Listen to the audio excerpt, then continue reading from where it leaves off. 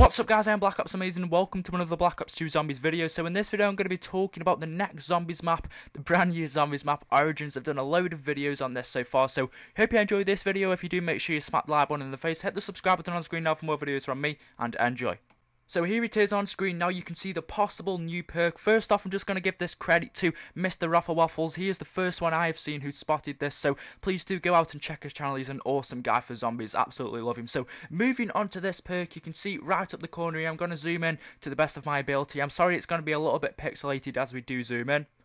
So this is the first image I've seen of the new perk within this new Origins Zombies map, which is awesome. I'm sorry again, it's a little bit pixelated, but it's the first image we've got. Now you've also got to remember, this map is set in 1917. This is going to be the first perk that was ever actually made within Zombies, which is awesome. So I think it's going to link into this World War I era. As to what it can do specifically, I do not know. If you look at the top of it, you can see what looks to be lightning or electricity coming from the top. So somehow I think it could be based around electricity, which would be awesome. I don't think that's something we've ever seen in a perk machine, except from Mob of the Dead when we had electric cherry, but they could do so much more with electricity instead of, you know, just having it come out of your gun when you reload or stuff like that. So it could possibly be based around that. If you do look at the structure of this perk machine, it kind of reminds me of the structure that PhD Flopper had.